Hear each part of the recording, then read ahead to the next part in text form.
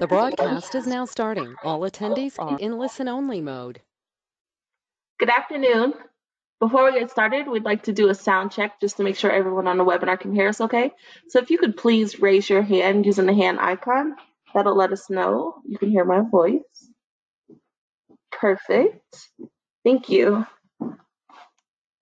All right. So welcome and thank you for attending the State Physical Therapy Board's stakeholder meeting via webinar today. Before we get started, we would like to introduce staff members from the Division of Professions and Occupations that are present. My name is Elena Kemp, and I'm a regulatory coordinator with the division. Also attending, we have Yukon Morford. He is the program director, and Darcy Magnuson. She's the regulatory analyst. In compliance with the governor's orders regarding COVID-19, the division has transitioned to a platform that is 100% virtual, and we appreciate your flexibility. As many of you have been to DORA stakeholder meetings before, we would like to reiterate the importance of your comments today. DORA makes decisions every day that may affect your life and your business, so your input is vital in the rulemaking process.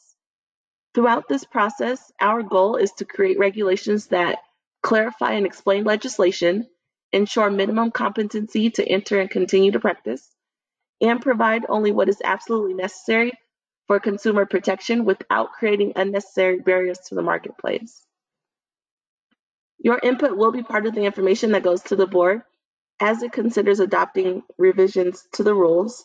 More specifically, today we will be discussing the proposed changes to multiple board rules in compliance with Section 24.4.103.3 of the Colorado Revised Statutes. This section mandates a regularly scheduled review of the rules to assess the continuing need, appropriateness, and cost-effectiveness of the rules to determine if they should be continued in their current form, modified, or repealed. And as you can see on the screen, we have the statutorily guided principles for review.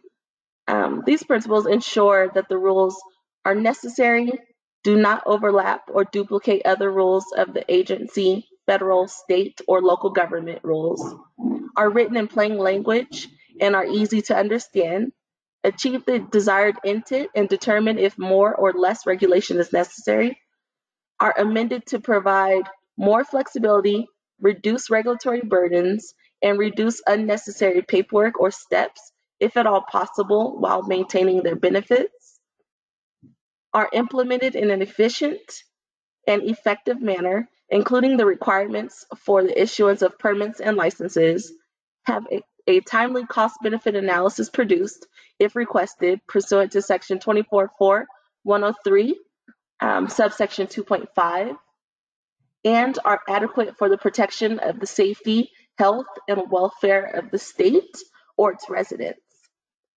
This meeting is being recorded and will be posted on the board's website by the close of business tomorrow. And as the stakeholder meeting is being held solely via webinar, please raise your hand if you would like to speak, and we will unmute your line so you'll be heard by everyone.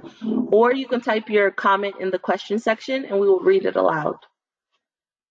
So before we start taking comments, I do want to ask that anyone that intends on providing comments, please state your name and who you represent.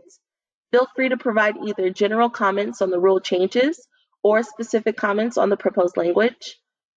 Please try to keep your comments limited to 3 to 5 minutes or less. And try not to repeat something that was already said. If you're stating you're in full agreement with someone else, that works just fine, and we will note it. Just a couple of housekeeping matters. If you are using audio through your computer, please remember to put any phones on vibrate or turn them off. And whether or not you're using computer or phone audio, please try to keep all background noises to a minimum when speaking. So at this time, I'll go ahead and turn it over to Darcy Magnuson to provide a general overview of the proposed rule changes. Thank you, Elena. And so what everyone sees on the screen right now is the statute that requires the mandatory rule review by agencies, and the agencies have to create a schedule of that mandatory rule review. So the board is looking at the entirety of the PT board rules right now as part of the mandatory rule review that's set forth in the statute. I won't read through all of those because Alina already gave you the factors, but I just wanted to show that so that people are aware of why the board is going through this process. And then I will walk through the draft rules that were noticed for today's meeting and just give some background information about why the proposed changes were made. And then we'll solicit feedback from folks who are attending via webinar.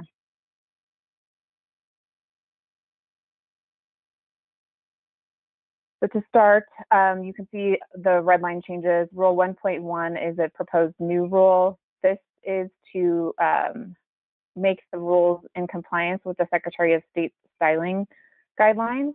So you can see here it just sets the authority for the board to promulgate these rules.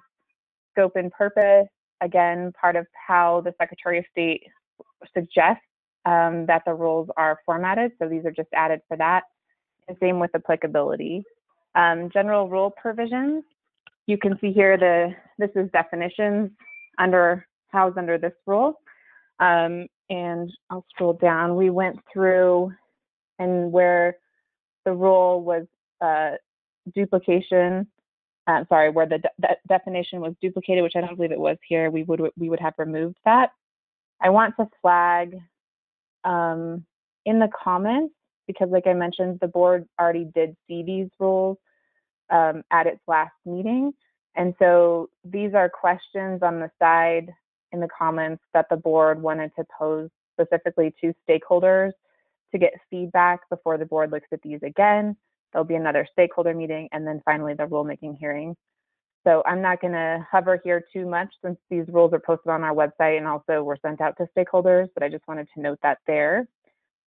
Here, just changes to make sure that all of the rules within the division are styled the same language is used. So it was just a little bit of cleanup as far as this rule is promulgated pursuant to, and then the statutory authority under each rule. Same here and here. I'll move more quickly over some sections where there are not any red line changes and then pause.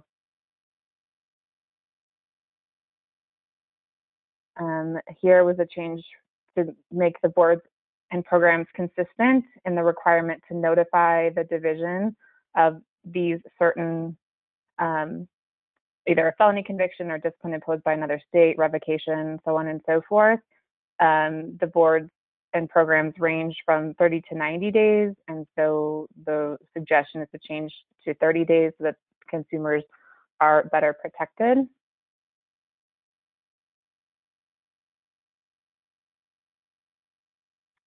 Changing throughout to make sure the rules are gender neutral.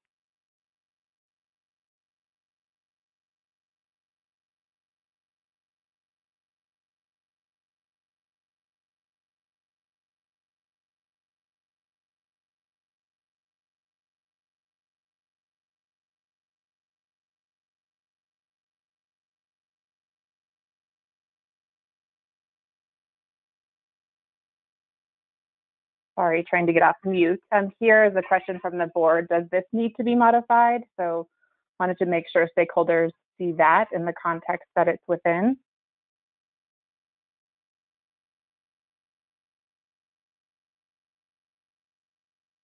Hey, Darcy, I'm not sure if you saw that there's a hand raised. Yeah, we'll take stakeholder comments after we just go through this to give people an idea of what's within these proposed changes, and then we can take comments after that. Got you. Thank you.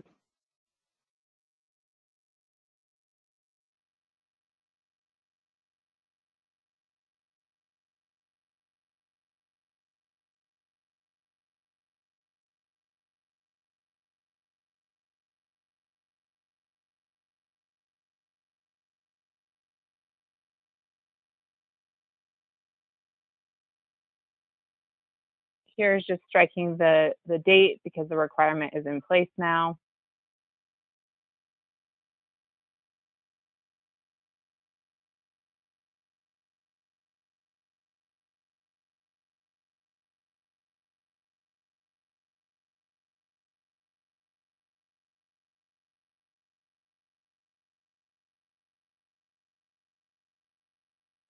For this section, there was some discussion at the last board meeting about whether this should be removed, the part that's highlighted with the comments. So we'll definitely want to hear from stakeholders on that.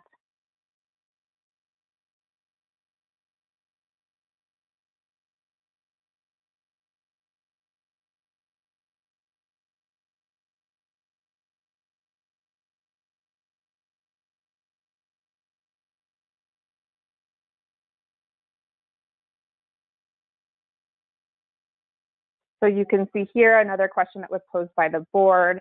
I'm not going to read it out loud, but I wanted to flag that for stakeholders as well.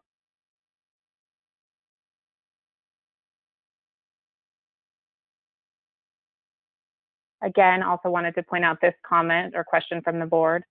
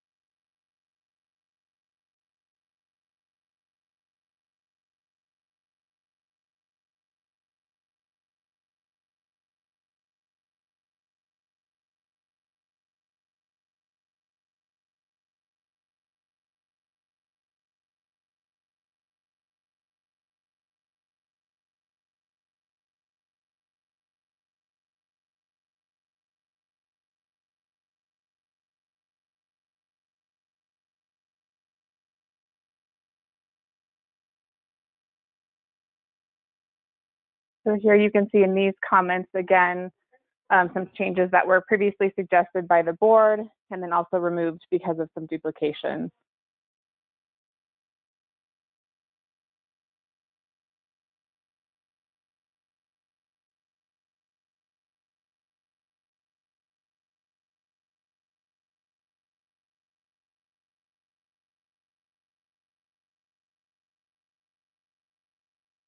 This comment here is because the board suggested mimicking the changes above that were in the PT section of the rules to PTAs.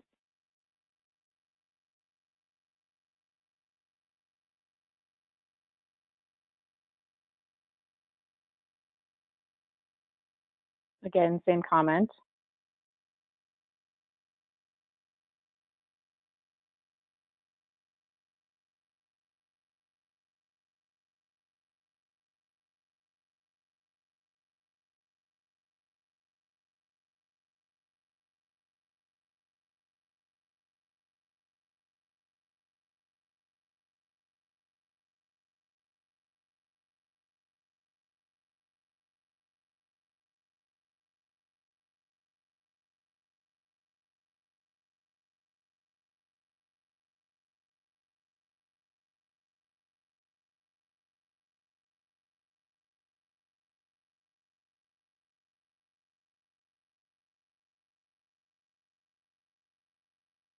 And that takes us to the end. So at this point in time, we can, Elena, if you want to take folks that want to testify or not testify, this isn't the hearing, provide feedback.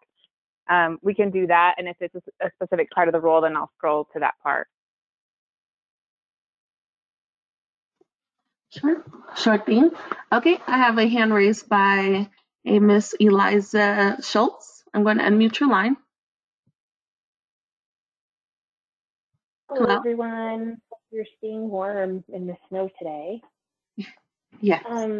I am representing the American Physical Therapy Association Colorado chapter.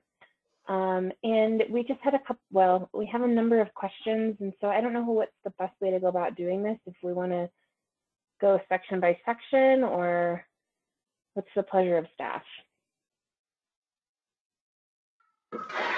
And that's totally up to you. Right now we're showing Rule 1.1, but if you want to go down and kind of provide comments or ask questions in chronological order, that'd probably be easier.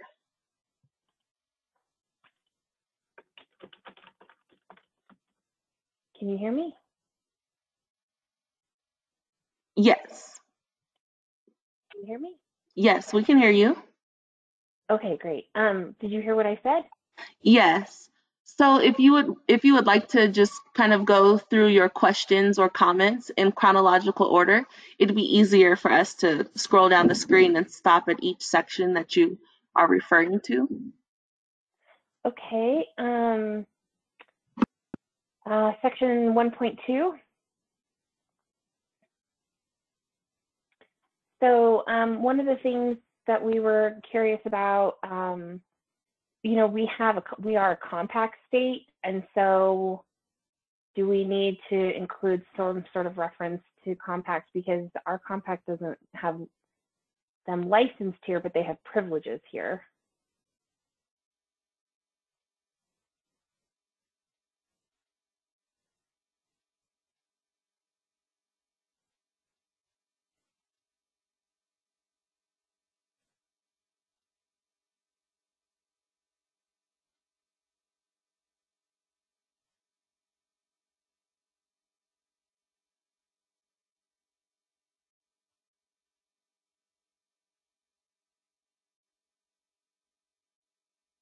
Thanks, Darcy. Thank you. And then let's see, 1.3. The provision of this section shall be applicable to the practice of physical therapists and physical therapist assistants. There's some inconsistencies across just the rules in general, where I think the document is interchanging physical therapy and physical therapist. And so we just need to be very clear when are we talking about the physical therapist or physical therapy?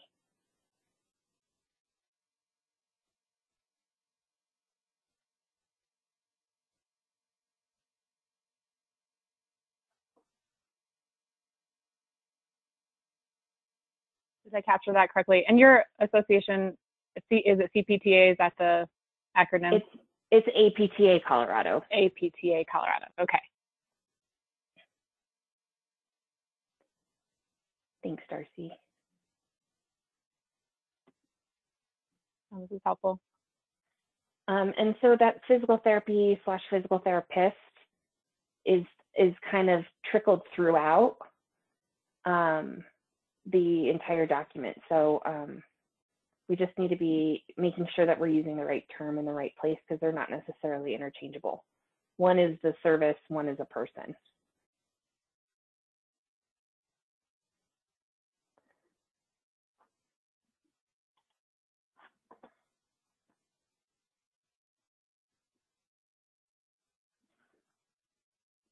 It's not too much for you to point those out where we have it incorrect. That would be helpful so we catch all of them. And even if you don't have that ready today before the board sees this again, if you wanted to redline it and send it in to us, that would probably be best to make sure we catch it. Yep, I can definitely. And we were planning on sending in all of the comments, so you have them in one place, but just wanted to, put them on staff's radar now, but we can redline the draft. Thank you. Yeah. So then the next one, it actually is the board's question around direct supervision under the definition section.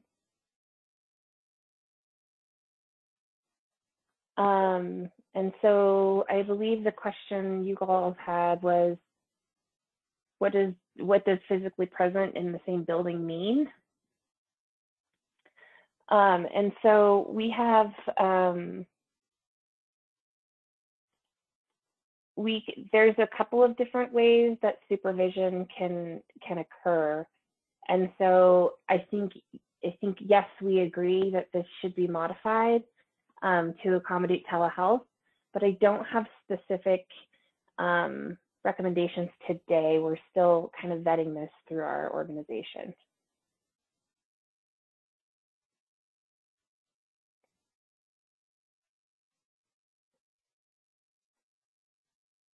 Thank you. And I think from what I recall from the meeting as well, is that direct supervision is defined differently wherever you're looking, right? So, and having, it was Dr. Gorman who was talking about it in like the educational context, having it defined. I could be misspeaking on where it is, but there are 3 different active definitions and having to teach to all 3, including the rule. And so could that be modified so it's more straightforward for licensees to work under? So if you have any suggestions on that as well, I think that would be helpful. Yep. We have sent these drafts out to our government affairs committee, and we've had a brief conversation about them, but we'll be adding that red line in those recommendations as soon as we have them. We're in process. Great. We have time. That's why we're doing the stakeholder meeting, board stakeholder rulemaking. So this will go back before the board at the next meeting, come back to stakeholders, and then the hearing. So hopefully we can get all this fleshed out before the hearing, which will be 2 meetings from now. And what month are you expecting that hearing to be? You can correct me if I'm wrong, but the board will meet again in April, and then the hearing will be in June. Great. So we do have We'll walk through the dates at the end of the stakeholder meeting so that you can calendar everything. Wonderful. Okay, we have a couple more things here.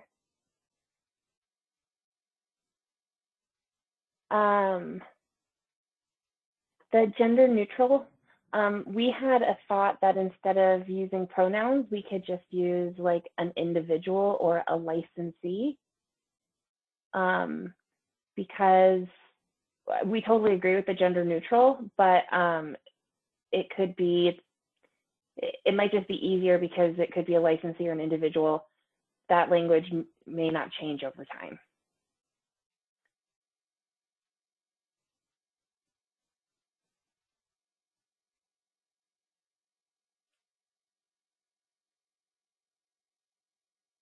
Okay. In terms of the recommendation for supervisory, for how many PTAs a PT can supervise, so this is 1.2.a.2 little a. Yep, that one.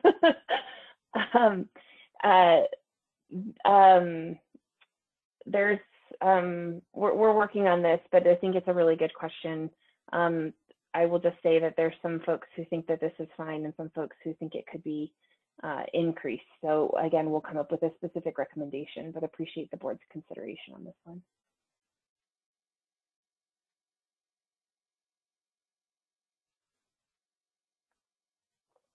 Okay. And then the 10-year non-license period. So it's 1.2.g.3 little b. It's the 1, 2, or 3, 1, 2, and 3 question that the board had. G.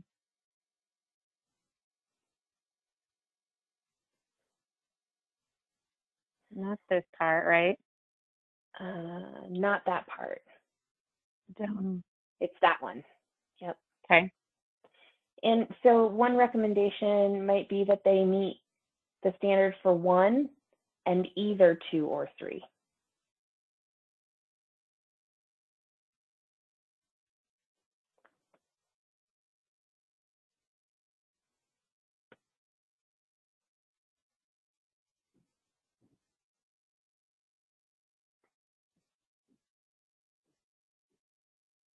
Okay, hopefully I captured that correctly. Yeah, I'm just going to pull up the rules so I'm following along with you to make sure. Because I know we have some members on the phone that are texting me to make sure I don't screw it up. Is there a way that we could just have all stakeholders talk? Because I don't think there's very many of us on the call instead of me. Sure, we can call, when you're done, we can call for other people who want to speak as well. There are only 5 attendees right now. Okay, cool. And then We do like, we feel like the striking of a lot of the other stuff is cleanup, and that mirroring the AP or the PTA sections with the PT sections are a good idea. Okay. And I think I captured them all, but I think Jill will tell me if I missed something. Okay, that sounds good. If I'm going to lower your hand, and then if you want to speak again, just raise your hand, and that'll let us know so we can take you off of mute. Cool, thanks. Anyone else who is participating that would like to speak and provide feedback? All right. Jill Flaherty, I hope I didn't mispronounce your last name. You're self-muted, so if you want to unmute on your end, there we go. Yes, you were close with my last name. It's Flaherty. Thank you. Yeah, no problem. So I'm an individual therapist over in Grand Junction, but I'm also upcoming president of the Colorado APTA. So one comment that I have on the idea of having more than 4 people that you can supervise. I was in a hospital setting many years ago, and if that rule hadn't been in place, I would have been supervising more than 10 CNAs at a time because they wanted me to supervise the CNAs on the floors that I was working on. So I think you have to be careful about that. I think 4 is adequate. 4 may not be adequate for private practice, but it could be very burdensome in other settings. There was a comment about what does it mean to have direct supervision, like in the building, like what does it mean in the building? I think that's pretty clear. If a therapist is somewhere in the building, they will be available for supervision. And the direct supervision comment, I think there's some concern that like Medicare has different definitions of some of these supervisions.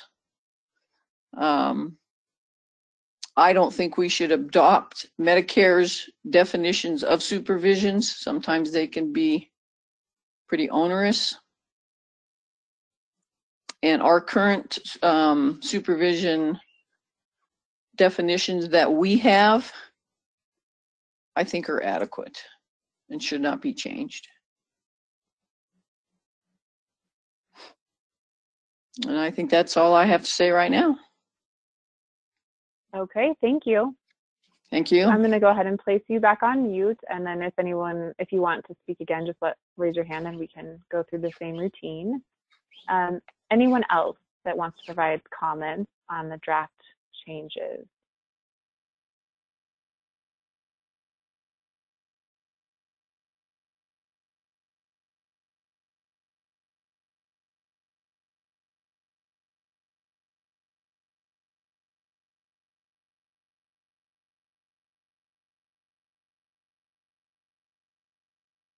And I should also mention, and we asked the board the same at the February meeting, this is really an opportunity to look at the rules closely. And if something isn't working or needs revision or is not clear, I mean, that's one of the statutory criteria, is whether it's written in plain language and clear for people to understand. This is a good opportunity to raise that. So keep that in mind. Like I said, we're doing a very thorough process to make sure that the rules are in good form for licensees and for others that are impacted by these rules. And so if it wasn't redlined, it doesn't mean it can't be changed. And so I want stakeholders to know that.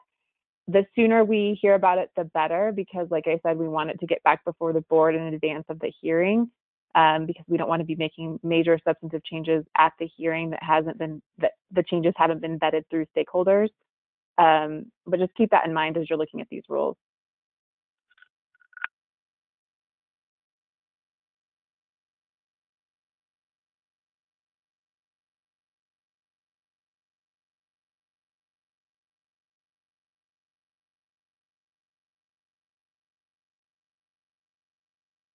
So we'll wait for another minute to see if anyone else wants to chime in. Otherwise, we can move on and let everyone enjoy the rest of a snowy afternoon.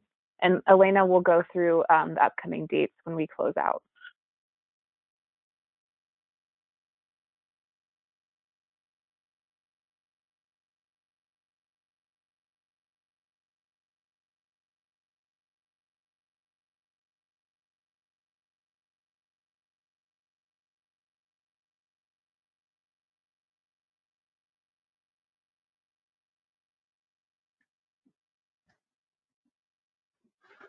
This is Elena.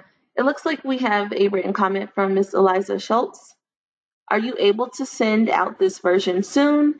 And can I redline the new version? Yes, Ms. Schultz. This version should have actually, oh, you mean the after Darcy has implemented the new comments from your organization? I'm not sure if that's what you mean, but this version should have been sent to you already, and it would have been attached to the notice. So the next time, Eliza, yes, we can. If you want to, we can definitely do that. If you want to email the rulemaking inbox, and then we'll just shoot you a copy of this. That's not a problem at all. thanks, Darcy.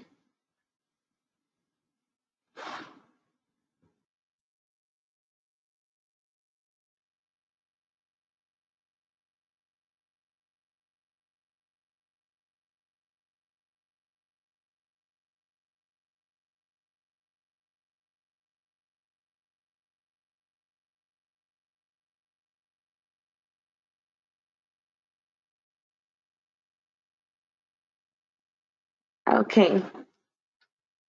So the email address that you would want to submit any written comments to, or the red line version after you draft them, is Dora_DPO_rulemaking@state.co.us. And that's also the email address that was on the notice for today's meeting as well. So I don't see any other hands raised for comments or written comments. So we'll go ahead and wrap up the meeting. Thank you for participating in today's meeting. As part of this collaborative process, all comments and program recommendations will be provided to the board for review before the next board meeting on April 15th, 2021. Then the additional rule revisions from the board, if they make additional rule revisions, will be presented to stakeholders at the next stakeholder meeting, which is scheduled for May 12th, 2021. The board will then deliberate on the final version of the rules at the permanent rulemaking hearing, which is tentatively scheduled for June 17th, 2021. And let me know if I need to go slower or if I need to repeat any of those dates. I'll just give you a run through again. So the next board meeting is April 15th. The next stakeholder meeting will be May 12th. And then the permanent rulemaking hearing will be June 17th. So that concludes this stakeholder meeting. And thank you again for your participation. We are going to end the webinar now.